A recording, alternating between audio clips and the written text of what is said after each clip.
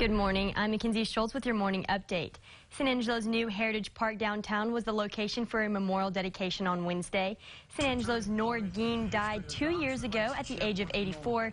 Geen was known for her support of the local square dance community. Wednesday, her husband John and Concho Valley square dancers dedicated an oak tree and bronze plaque in her memory. She was the highlight of the company, of the promenade squares. She was, like Dan said, very formidable. You know, if you did make a mistake, she was right there to show you how, to teach you how to do it the proper way. She says Noor Geen supported square dancing for more than 25 years.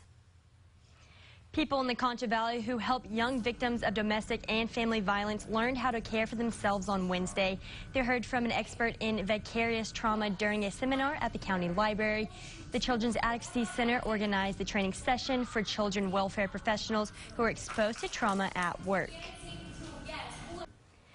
This was one of those days students look forward to at Grape Creek High School Wednesday. Students had the chance to launch tomatoes at their science teacher. It's the culmination of a 6-week science project where students learn about the principles of physics. They actually designed machines for their annual Weapons of War contest. The goal is to hit a target with a tomato launched from a catapult that's at least 30 meters away. Across the Concho Valley this weekend, dozens of volunteers will be out on area roadways for the annual litter cleanup campaign. It's for the annual Great American Trash Off. They Don't Mess with Texas campaign is a more than 30-year tradition.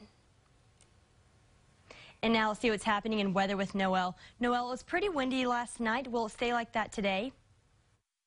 Good morning. Well, you might have to crank up the AC later on today. 85 degrees under bright and sunny skies. They will also look at that northwest wind on the light side at 5 to 10 miles per hour behind that weak cold front we had moved through earlier today. 54 degrees, partly cloudy and cool as we head into the evening hours, and then moving forward into Friday. Mostly sunny skies. Strong to severe storms could be possible as we head into the evening and early Saturday. We'll also see highs topping out at about 87 degrees. Here's a look at that 7-day forecast back into the upper 80s possible Friday. Strong to severe storms could be possible Friday evening and early Saturday morning.